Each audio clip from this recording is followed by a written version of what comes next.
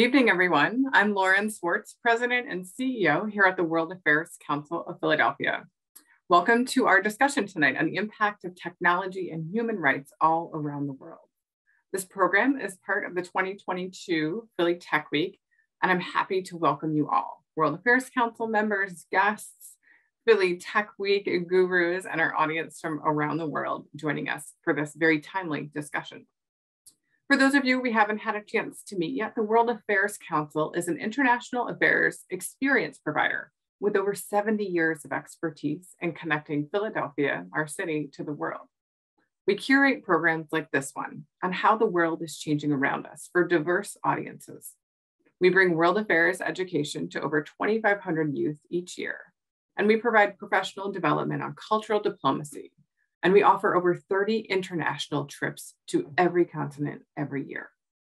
Tonight, we have leading experts and practitioners to unpack how technology is playing a role in human rights, the good and the bad. There's a digital program book on our website, and it's linked in the chat with more information about our speakers and the program. Shortly, I'll introduce our very admirable and incredible discussion leader tonight and our panelists. And she will facilitate a dynamic discussion for us all. And then, of course, like always, we welcome your questions and your ideas. Please use the Zoom Q&A feature to submit your questions throughout our conversation tonight, and we'll get to as many of them as possible. It wouldn't be Philly Tech Week if we didn't say we're also on social media, so we invite you to share your experiences and thoughts using the hashtag WACPHL to continue the conversation.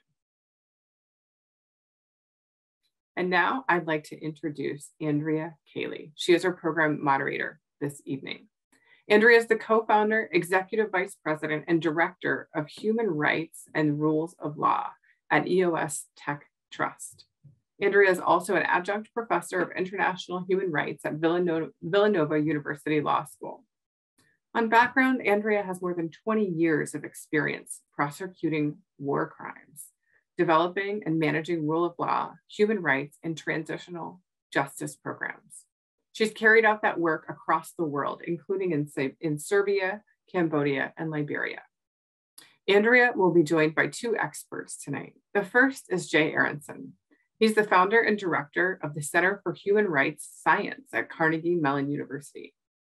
And his research and teaching examines the interactions of science, technology, law, media, and human rights in a variety of contexts. His current project focuses on the documentation and analysis of police-involved fatalities and deaths in custody in the United States. He'll be joined by Lauren Bingham, Executive Director, the Institute for Law, Innovation, and Technology at Temple Law School. She's a globally recognized expert on nationality and migration law and human rights. As a legal practitioner, she's carried out investigations and litigations in many countries on issues such as the right to nationality and digital privacy. Tonight, this esteemed group will share their expertise on digital disinformation, protecting human rights using digital tools, digital and online privacy, and strengthening civil society. Andrea, welcome. Thank you for joining us tonight and your leadership and expertise on this important topic. I invite you to make your opening remarks, after which we will open up the discussion to our panelists, followed by Q&A. Thank you, Andrea.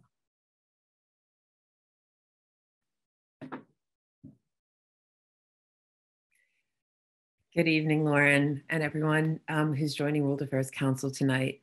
I want to start by thanking the World Affairs Council for organizing this event, and especially Lauren and Haley for making human rights part of the discussion at World Affairs Council. It's hoped that this will be the first of a number of events that will be focused on human rights.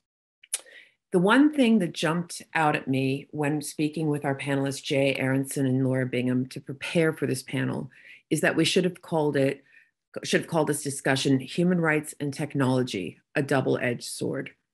You cannot discuss the benefits of technology in protecting human rights without examining how technology is being used to suppress human rights.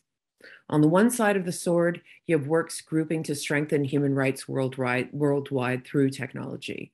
My group, EOS, is currently working on a low-tech solution for human rights groups in Ethiopia to monitor legal cases and create a database that can identify regional patterns of human rights violations.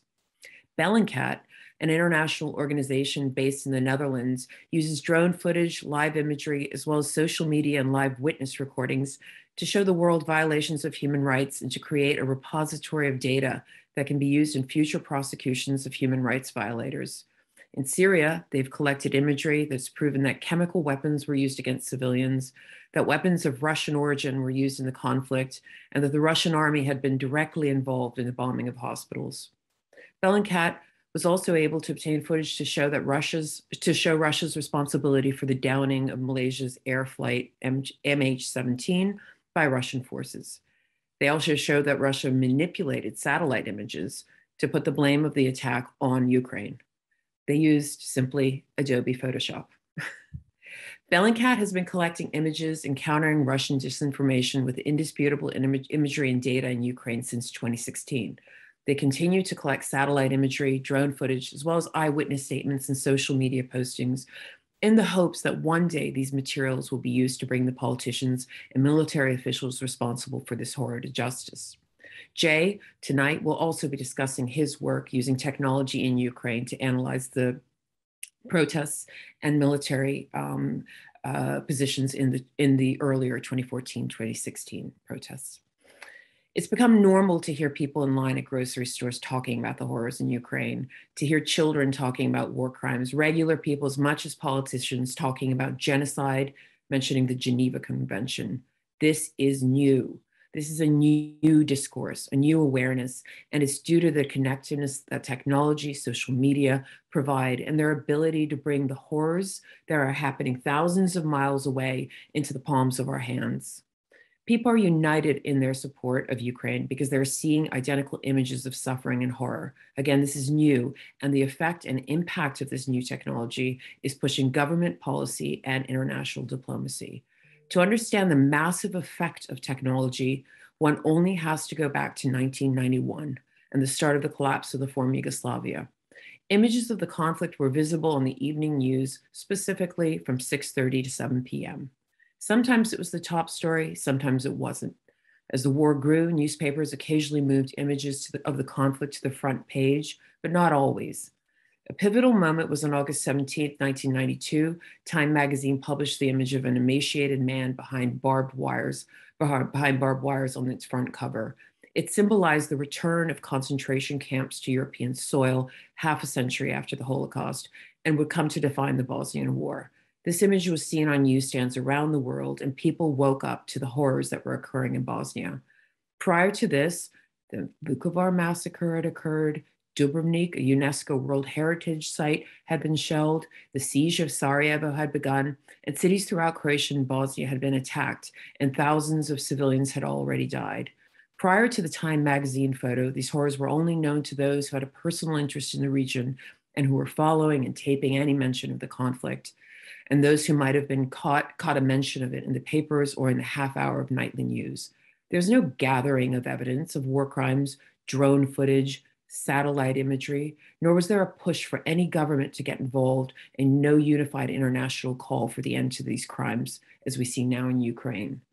There's no doubt that the Holocaust-like image from Bosnia was the wake-up call that there was a war on European soil again. The response was swift to create the first war crimes tribunal since Nuremberg in May of 1993, and following that, under criticism for being Europe-focused, the UN established the Rwanda Tribunal on 8th of November 1994. This was a conflict even less people knew about or followed. The impact of technology in prosecuting war crimes and serious violations of human rights cannot be underestimated. The proof of villages being destroyed and civilians being killed in 1991 and 1993 was witness statements. With luck, any luck, photographs maybe would be taken by UN peacekeepers who arrived on the scene of a war crime. The technological advances that are monitoring and gathering evidence of the crimes in Ukraine just did not exist. However, the needs of the investigators and prosecutors at the ICTY and ICTR are no doubt what fuel technological advancements in DNA detection, evidence gathering. Our first panelist, Jay, has worked in this area and will speak about it, about facial imagery recognition, satellite imagery, and analysis, the technology that has changed the way the evidence of war crimes is gathered. When I started speaking this evening, I mentioned the double sword of technology and human rights. Well, the technology to protect human rights and prove culpability of its violators has grown. So has the ability to use technology to violate human rights. Technology has allowed China to conduct mass surveillance of its citizens using facial recognition technology. They collect all data on their citizens that includes internet searches, activities, and their internet gateway, which allows China to control all online activities in the country, severely restricts access to dissenting and minority voices. Like many of the restrictions on human rights that China is introducing, the concept of the internet gateway is being adopted in countries like Cambodia. Much of China's surveillance technology is being used by China to monitor its minority population, including the Uyghurs. There is documentary proof that authorities are also using vast secret system of advanced facial recognition technology to track and control the Uyghurs. The facial recognition technology, which is integrated into China's rapidly expanding networks of surveillance cameras, looks exclusively for Uyghurs based on their appearance and keeps records of their comings and goings for search and review. Chinese authorities already maintain a vast surveillance net, including tracking people's DNA in the western region of Xinjiang, which many Uyghurs call home. But the scope of the new system extends that monitoring into many other corners of the country. Last December, the US reacted by placing sanctions on Chinese companies. Commerce Secretary Gina Raimondo said, "The scientific pursuit of biotechnology and medical innovation can save lives. Unfortunately, the People's Republic of China is choosing to use these technologies to pursue control over its people and its repression of members of ethnic and religious minority groups." The use of technology to suppress human rights is not limited to China. Our second speaker, Laura Bingham, will discuss the NSO case involving Pegasus spyware, border techniques, and the emergence of accountability. Technology is also being used to spread disinformation worldwide. We're all watching as Russia spreads disinformation about the war in Ukraine, alters images to prove the version of events. Russia is far from being the only country using technology for disinformation. It is occurring worldwide, including in the US, and the power of the internet allows the spread of disinformation with alarming speed to an alarming number of people. Just as the technological challenge of war crimes investigators leads to technological innovations, so the challenges to human rights by advanced technology are leading to technological innovations to protect human rights. My group, EOS Tech Trust, is working on a technology right now to monitor and counter disinformation in the Balkans. Both Jay and Laura will speak tonight about the challenges that they see both domestically and abroad, and how technology can be advanced to protect those very rights that technology itself is putting at risk. Thank you. Jay, it's all yours. Thank you so much. Thank you for that introduction and for the great way that you laid out the issues that I'll be addressing. I should warn everyone that I actually teach a semester-long class on these issues, and to try and squeeze things down into 15 minutes or so is hard. So I'm going to be very brief, and we will hopefully have some time for conversation. So in the spirit of keeping myself to the time limit, I've decided to use a few slides so I don't ramble. I just wanted to very briefly introduce myself and the center that I run at Carnegie Mellon. As Andrea mentioned, I have been working in the human rights documentation space for nearly 2 decades now. Originally, I was doing work on the use of DNA identification after conflict and disaster, and I also spent time in Sarajevo and in Bosnia. In the aftermath of the war there. And I sort of through a series of kind of fortuitous conversations, got involved in a project on the science and the kind of philosophy of civilian casualty recording and estimation in times of conflict.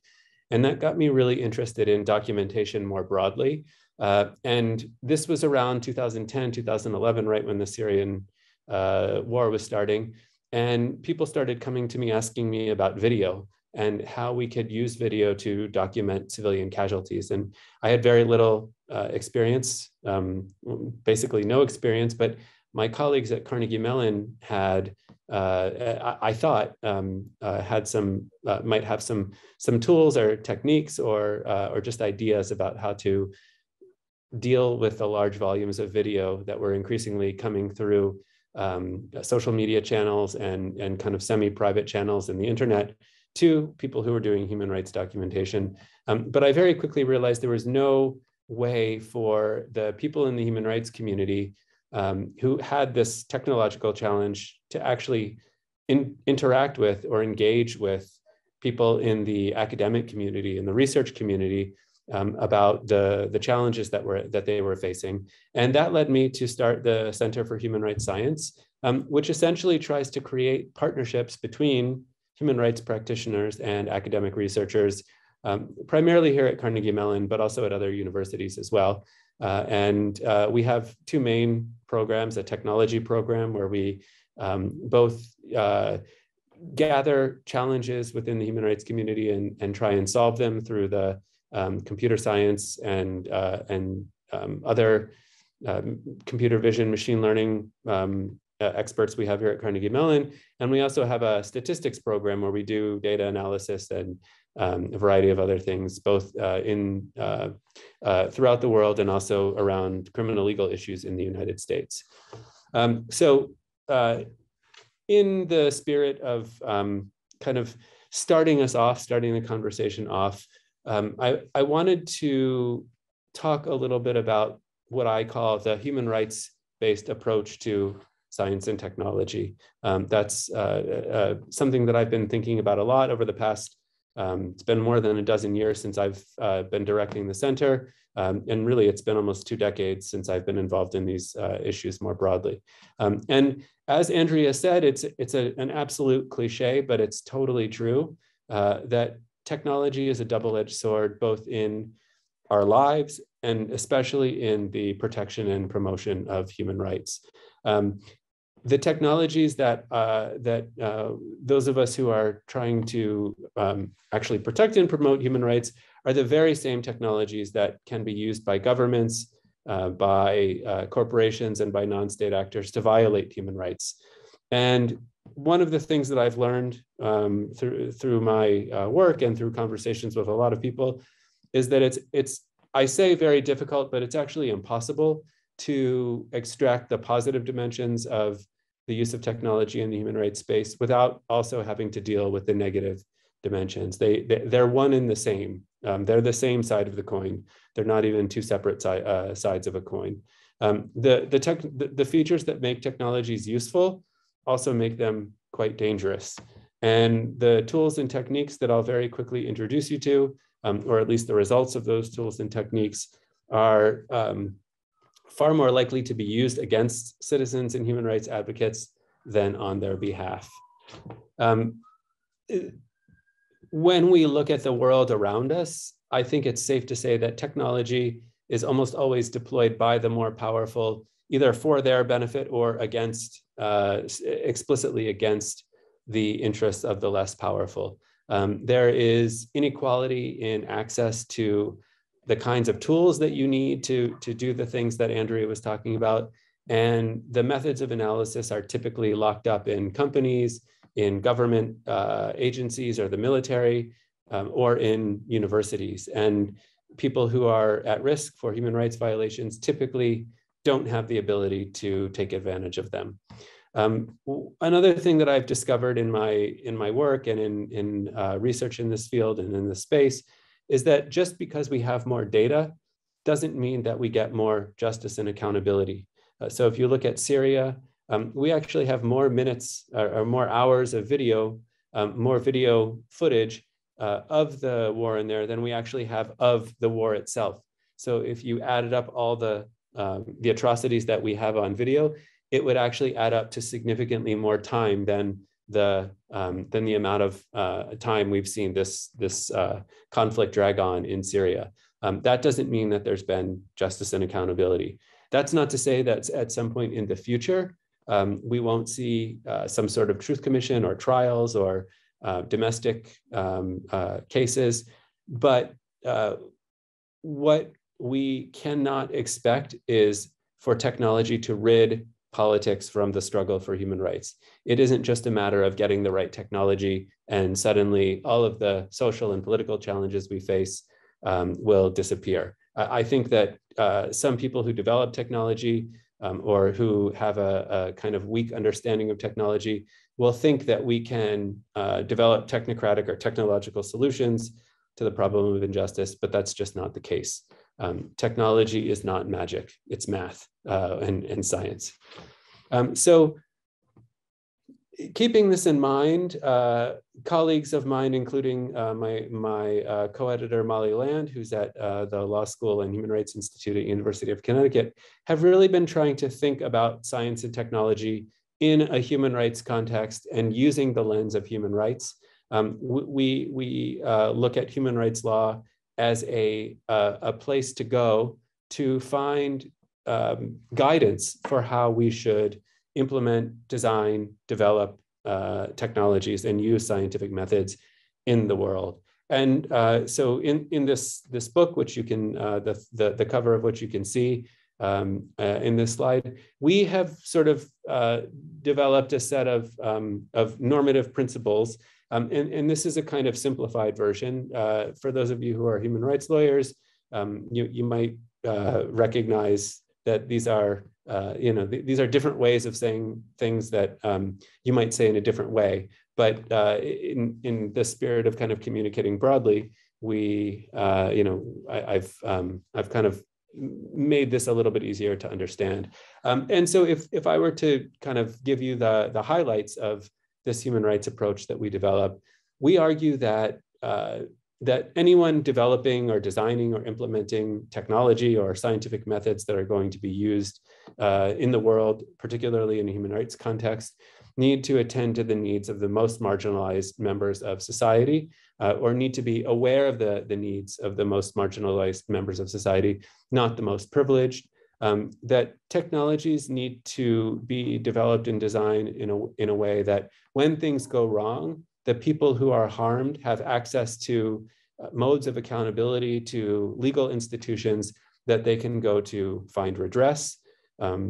We argue that ordinary people, particularly the people most affected by technology or scientific methods, need to participate meaningfully in the development, design, and implementation of those things. They can't just be kind of brought in to see the results and to be amazed by them. We need to recognize that there is a tremendous amount of power and privilege built into technology. So you might often hear that technology is neutral, and the way that a particular person uses that technology can be for good or bad. As I hope that Andrea and I have sort of convinced you, if that's the approach that you have, that all technologies are double-edged swords by their nature and by their design.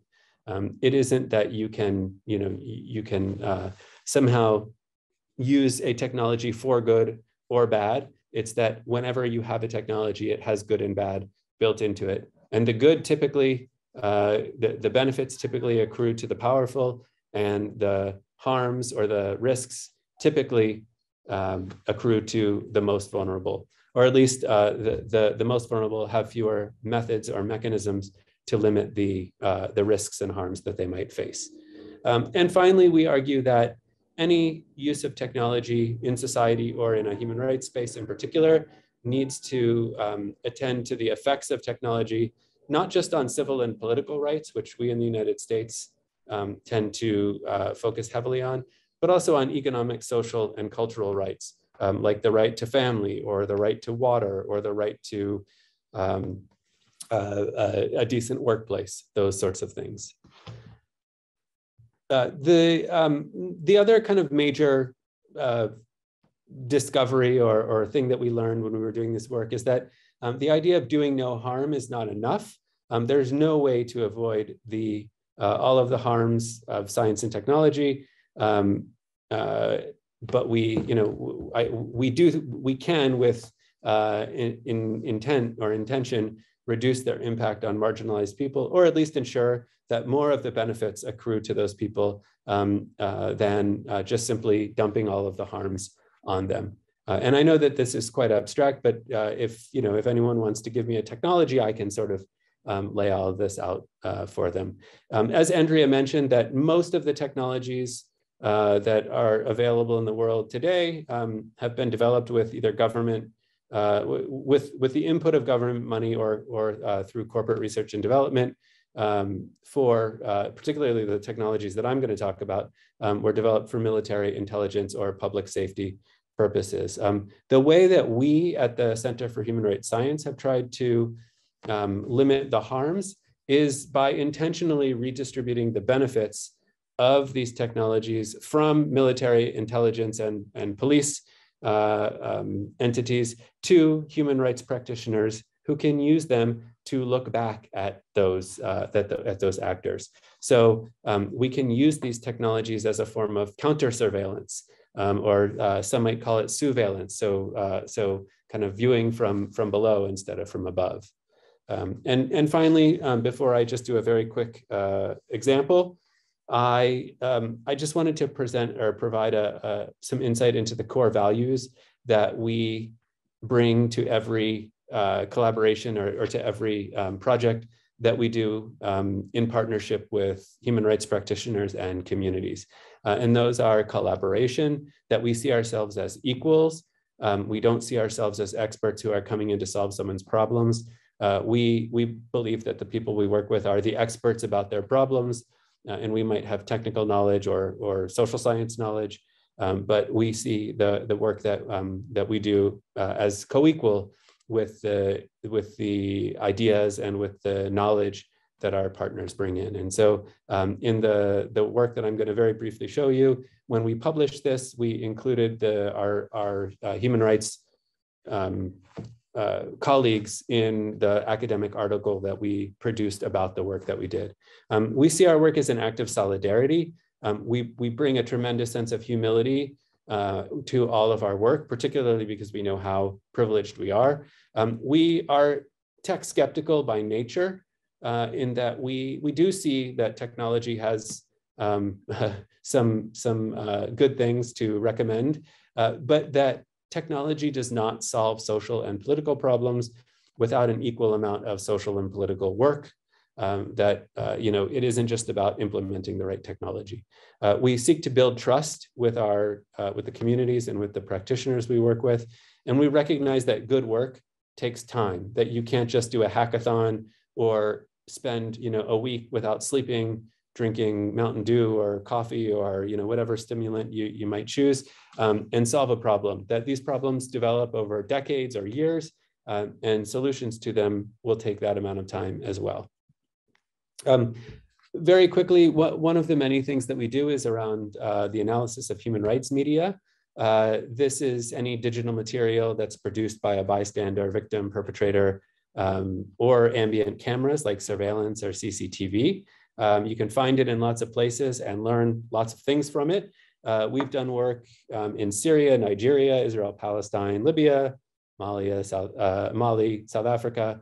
The example I'm going to show is from Ukraine, not because it's the newest, but because Ukraine is in the news. And you can learn all sorts of interesting things if you are careful and smart about the way that you analyze things. There are lots of limitations with human rights media that I can't get into now, but if you have any questions about that, I'd be happy to answer them. And just to, I'm coming up on, I think I'm at 12 minutes now. So what I wanted to do, I've tried to get my presentation about the work that we did around the death of protesters during the 2013-2014 Euromaidan protests in Kiev, or Kyiv now.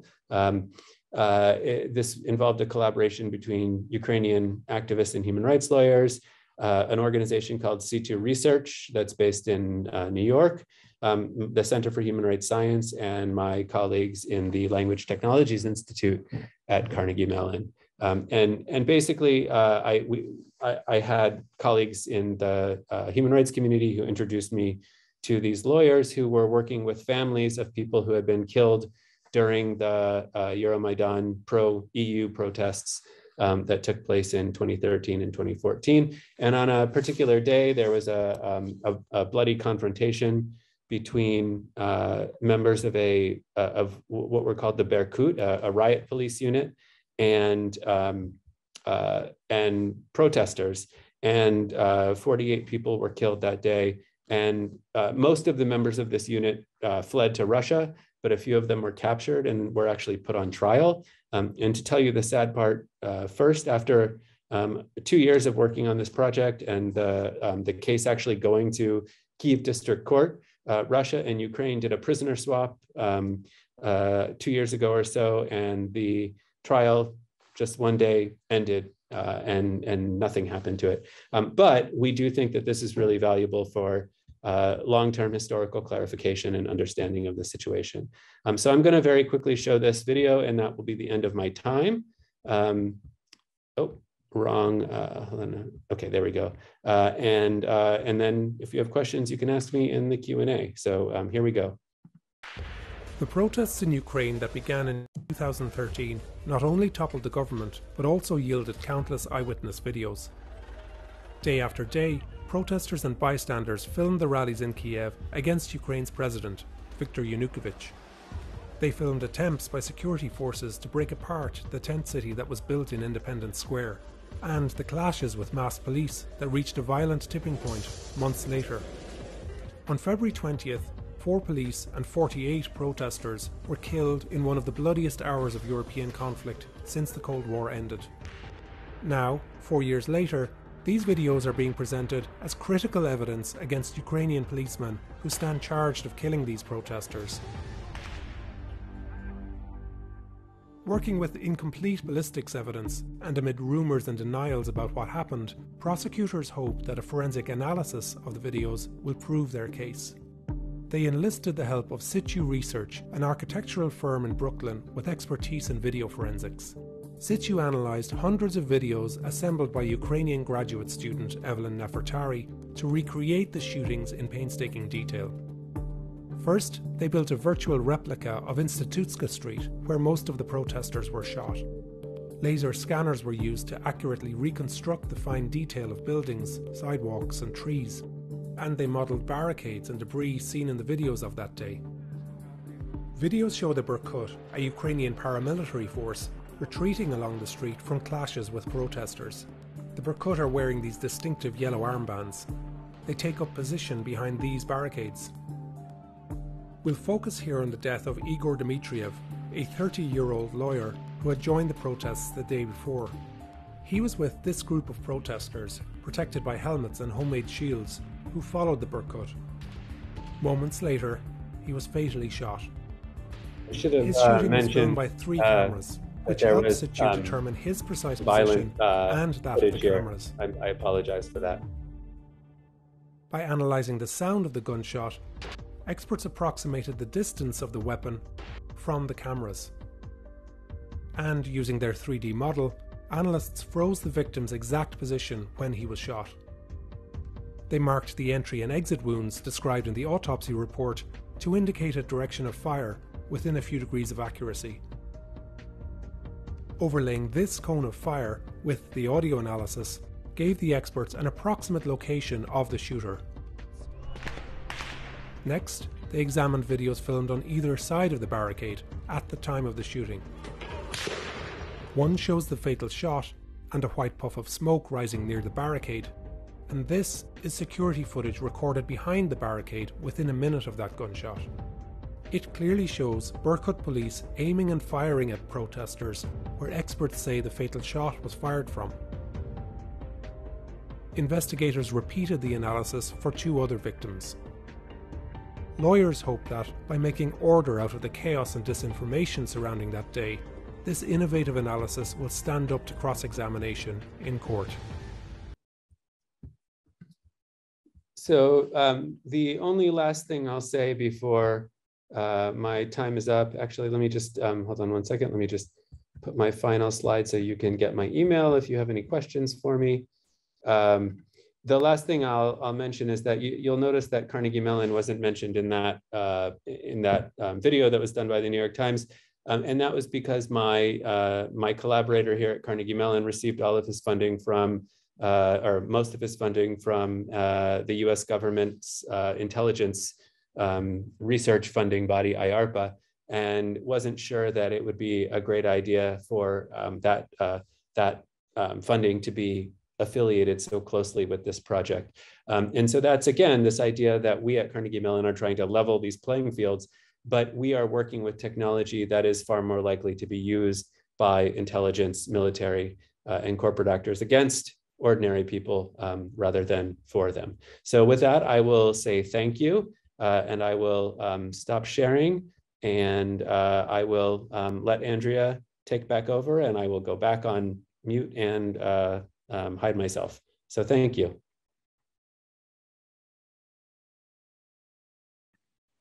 Thank you so much, Jay. And wow, very, very much different than any sort of evidence we were introducing in the 90s at the ICTY. Excellent presentation, and I look forward to talking more about it with you. Now, our next presenter is Laura Bingham.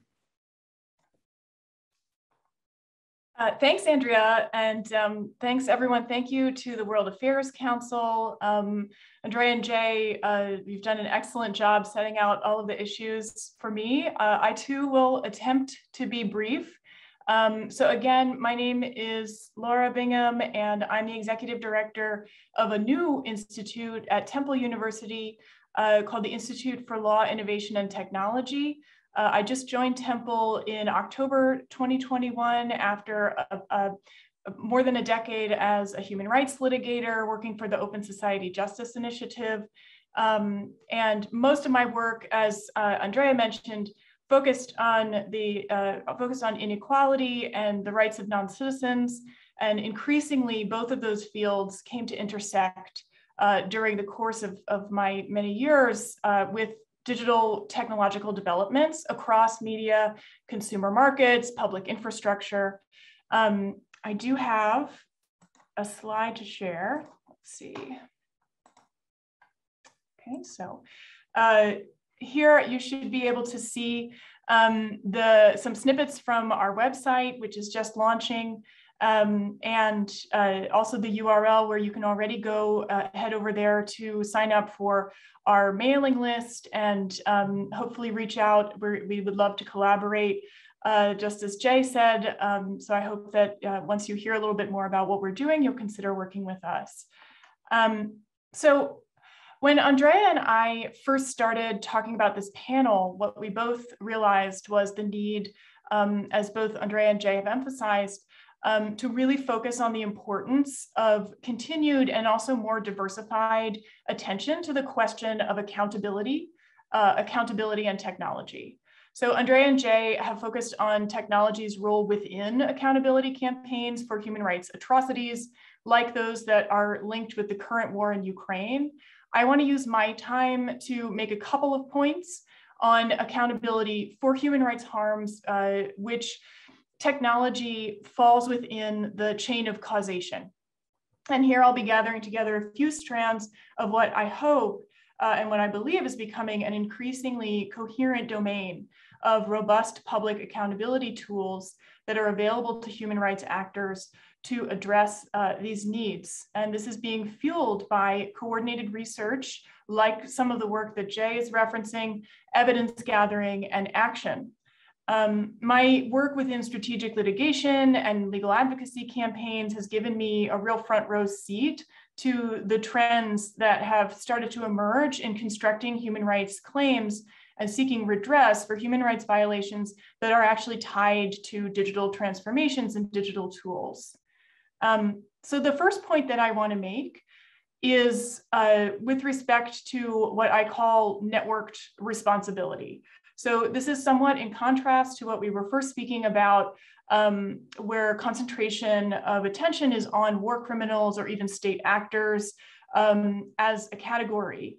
I'm interested in the diffusion of responsibility for ultimate human rights harms across a complex network of public and private actors. So when we think about human rights impacts of digital tools, whether it's on our privacy, freedom of expression, right to protest, and equal protection, it's increasingly difficult to devise a satisfactory theory of responsibility, and especially construct an idea of what meaningful redress for those harms should really look like. So while there are corporate actors, especially that are drawing severe criticism right now and legal challenges, if you think of Facebook, NSO Group, Celebrite, Clearview AI, Palantir, all of these names might ring some bells for folks, but it's not generally one isolated incident or one isolated actor that's carrying responsibility. Rather, it's systemic effects that create an ecosystem of harms in which people are caught up. So I mentioned NSO Group. And I'm just showing a slide here that has an image from a New Yorker magazine article that came out last week that I highly recommend folks take a look at. NSO Group is an Israeli spyware company that sells a tool called Pegasus to law enforcement and intelligence agencies in foreign countries. Pegasus is used in simple terms to hack into your cell phone without your knowledge. It can turn on your camera, it can record you, it can track your movements, download your data, even data that you may think is on an encrypted platform like Signal or WhatsApp messaging services. One thing that I want to emphasize just on this theme of diffused responsibility for human rights violations. So NSO Group is creating this technology. The technology flows through a messaging system that's created and managed by another technology company. It's sold to, Pegasus is sold to governments all over the world. And in the article, it's noted that a UK research group has linked Pegasus directly to 300 acts of physical violence. So there you see the intersection with some of the documentation work that Jay and Andrea have been talking about. Pegasus is also infamously connected with the murder of journalist Jamal Khashoggi in 2018, although the NSO Group has disclaimed any involvement, but Pegasus was found on devices of Khashoggi's family and friends. So here you have a real dispersed network of different causes and effects that are linked with this technology. And one thing that I would point to is that some of the most prominent legal responses have actually been between tech firms. And so on this slide, I'm just making reference to a case, an ongoing case between WhatsApp, now Meta, which is also the parent company of Facebook, is suing the NSO Group because of the hacking of their commercial property. And this case links back, as it's discussed in this article, and you can read more about if you research it. You know, it's linked to real geopolitical jousting between Russia, China, and the U.S., and some of the features of our current geopolitics that Andrea was referencing at the top. So this is far removed from the construction of sort of individual and community-focused human rights as a responsibility paradigm. And the networked responsibility flows that we see today is also being mirrored in the way that human rights practitioners are working to try to counter some of these harms. I'm not going to go through every tool that I've listed on this slide, but it's really just to illustrate the many layered and emerging, especially in the corporate accountability frame, tools that human rights practitioners are finding recourse to. And this is where I see a real sort of emergent and necessary coherence coming together around which of these tools will work and how, and what's needed to make that happen, to make them really have teeth. And I would point to two sort of specific things here that I want to emphasize about the wider practice of human rights protections. First is that a lot of these tools, if you look through them, are operating at the national level. So whereas international human rights, we have a whole framework, we have lots of treaty bodies, we have regional protection mechanisms, a lot of the important pushback a lot of the important documentation happens much closer to the ground where the fallout happens. And actors are also learning how to network themselves across different national jurisdictions. And there's real emphasis on the need for more horizontal coalition building and exchange of information and knowledge and know-how, especially in the South-South space. The second thing is just calling up this theme again of double-edged sword, or the term dual-use technologies, which are technologies that have both military or lethal applications and can be used in a civilian context. The quintessential example being nuclear technology. But human rights practitioners are very much alive to this fact. In addition to some of the examples that have already been given, a lot of my work has focused on national level or large scale biometric digital identification databases. And one recent and horrific example of how a tool like that has passed this threshold back and forth is in Afghanistan, where the government, when the US was still there, had implemented an as an anti-fraud measure, a biometric ID database for government workers to keep track of payroll. And when the US left and the Taliban took over, they also gained control of all of the biometric tools that had been left behind and learned how to weaponize those in order to track down and murder and disappear former government workers. So it's not a one-way direction. Tools can be deployed in one way, they can be used in another way, they can go back the other way. Linked with that, the last thing I would point to from this matrix is an emerging focus on human rights due diligence. So just picking up on some of the points that Jay was speaking to about technical practice and some of the values and ethics behind it, human rights due diligence, again, this is applying in the corporate context, but a lot of corporate work is also intersecting with, through public-private partnerships with government funding and government use of these tools. So human rights due diligence laws require corporations to look within their operations and their supply chains and consider what human rights harms might be emerging from both their operations in terms of labor standards, modern slavery, labor-related violations, environmental violations, but also within their services and products. And that's where this concept of dual use is really key and requires more attention. I'm just going to stop my share.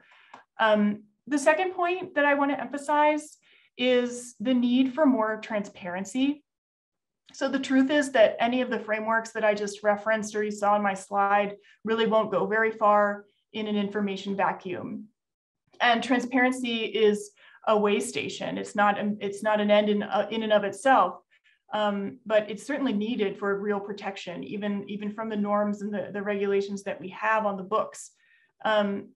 I want to emphasize here that there's a need that's really urgent in the US as much as anywhere else, as much as in China, because of the amount of digital surveillance that happens right here in the United States, often in the shadows. So one thing I wanted to share with everyone is a report that just came out this week from the Georgetown Center for Privacy and Technology that looks just at the Department of Homeland Security's ICE, Immigration and Customs Enforcement arm. What data did they have access and use in their work? And some of the results, I think, are quite surprising to the average resident of the United States. ICE uses facial recognition to search driver's license images of 32% of US adults. They have driver's license data on 75% of adults.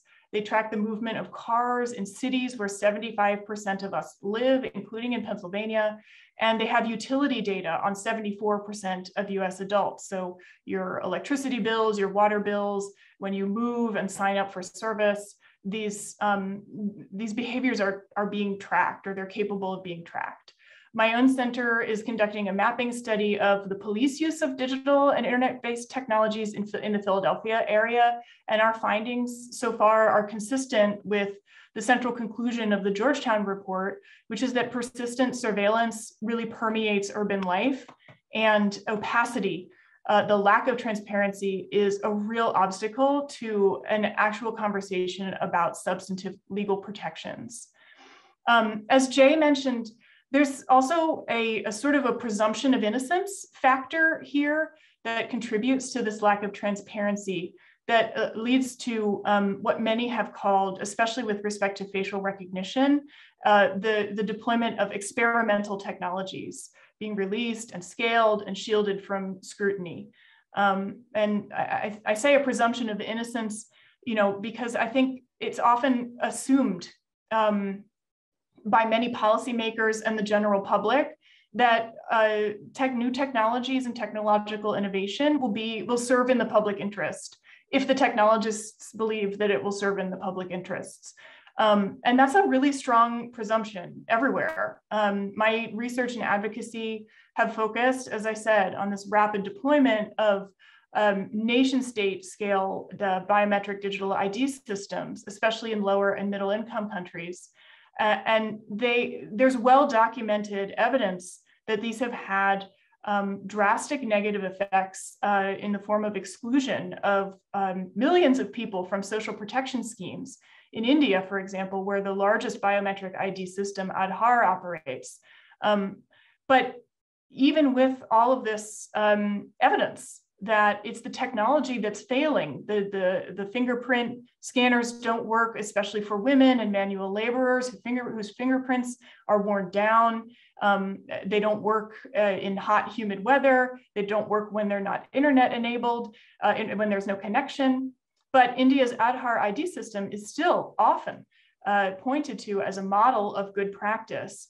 And I want to echo what Jay said. I think this is echoed over and over again by people who are in positions of power and privilege, who have a lot of investment in seeing that the technology is succeeding.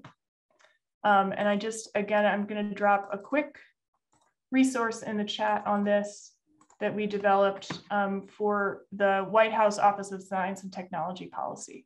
So let me just conclude with a few thoughts that I'm happy to elaborate on about what's to be done. These are not comprehensive, but a couple of points of light. So last week, Senator Coons from Delaware chaired a judiciary subcommittee hearing on transparency and social media platforms that's worth checking out. All the testimony that fed into it, all the written testimony, about 300 pages worth. And that includes discussion of a bipartisan bill on platform accountability and transparency that would provide mechanisms for independent researchers to have more access to data about platforms and about their content display and moderation algorithms. This is a really important step for countering disinformation that was already discussed.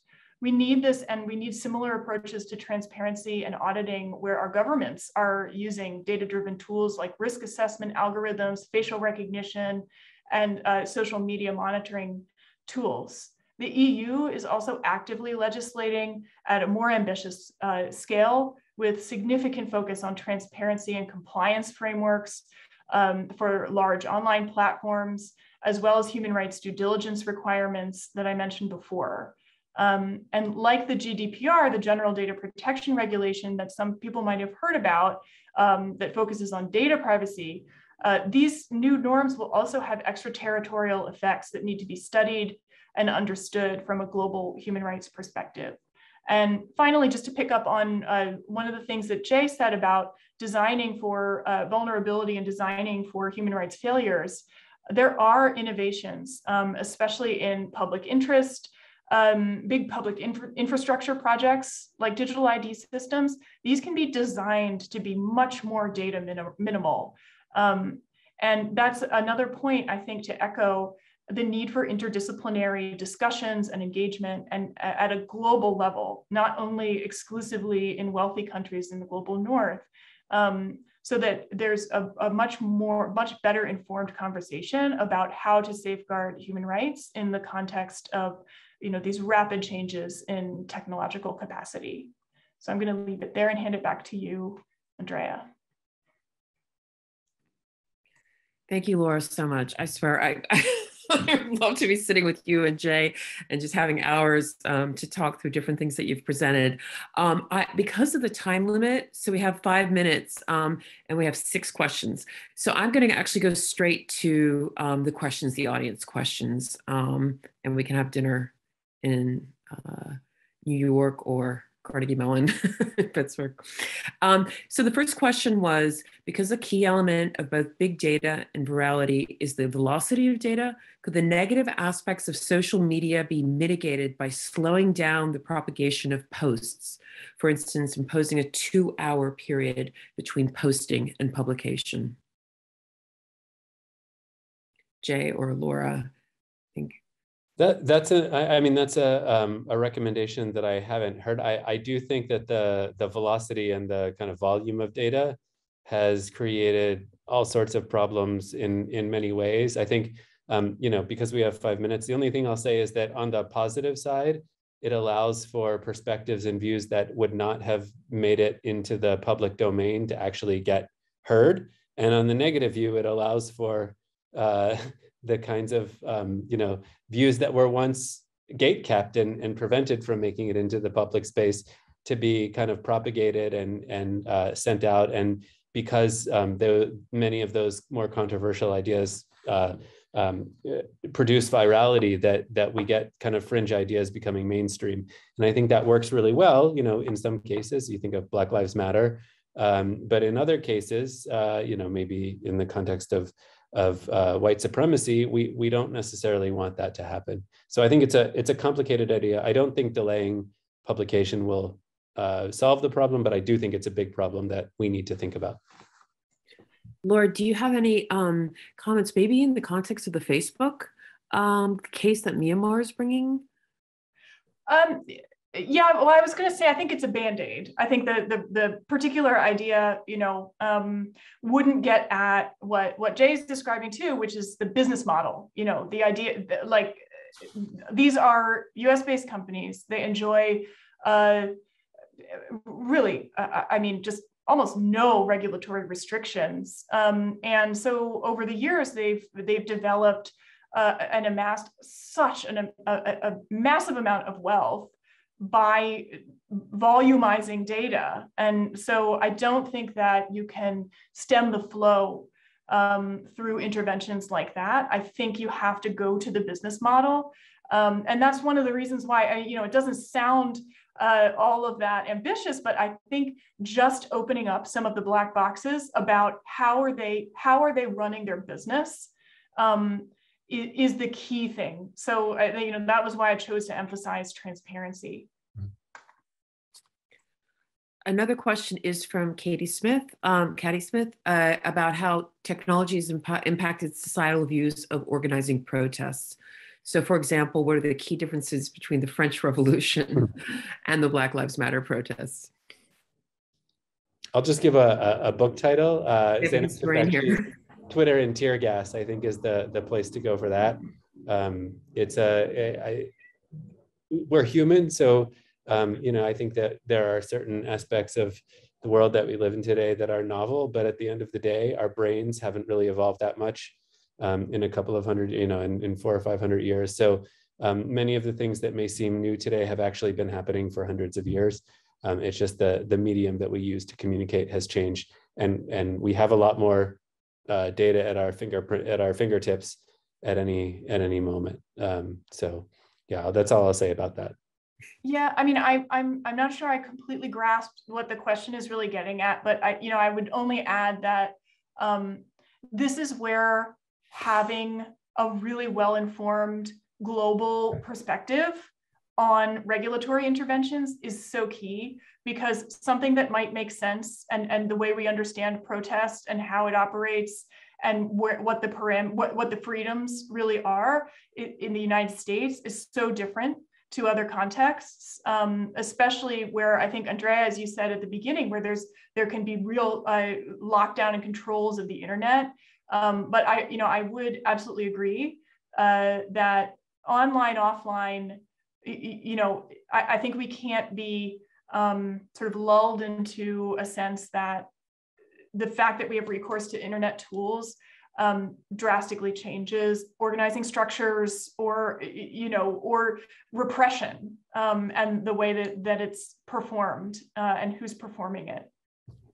So I'll just say that on the underneath the kind of surface of the use of social media and phones for organizing were connections that were built over years and decades in the activist community. And so I think one of the main arguments that sociologists and anthropologists who study these things would argue is that you can't have a kind of online presence without human connections and a detailed knowledge of the kinds of strategies that work to mobilize people.